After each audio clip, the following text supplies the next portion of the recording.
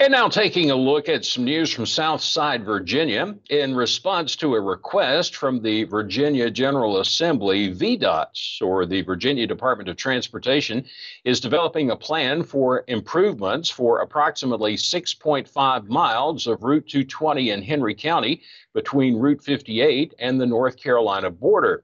Vdot is studying potential safety and operational improvements and will evaluate realigning and reconfiguring the existing corridor.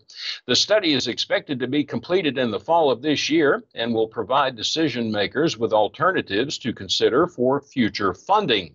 Vdot will host a public information meeting about the study. That will be on Tuesday, May the 21st from 5 p.m.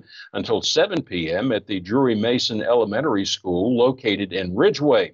A presentation will be made at 5:15, followed by an open house style meeting where Vdot representatives will be present in order to answer questions.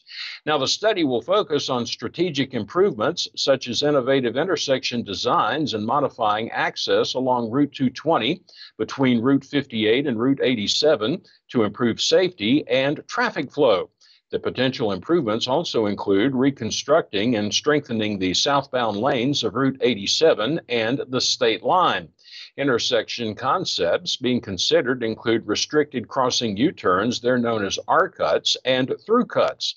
Again, that public information meeting about the study will be on Tuesday, May the 21st. It will be from 5 p.m. until 7 p.m. at the Drury Mason Elementary School, which is located in Ridgeway, Virginia.